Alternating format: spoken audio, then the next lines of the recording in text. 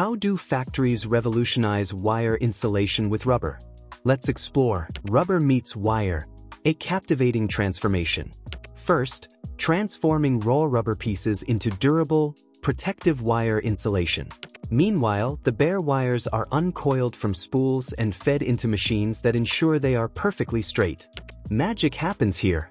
The wires pass through a rubber extrusion machine, where molten rubber is applied uniformly, creating a protective layer. The wires then move through a series of finishing processes, including polishing, refining, and straightening. These steps ensure a smooth, even surface and a uniform shape. Lastly, a dedicated worker expertly coils the coated wires onto spools, ensuring each coil is tightly wound and evenly distributed. And so, the wires are ready to illuminate the world.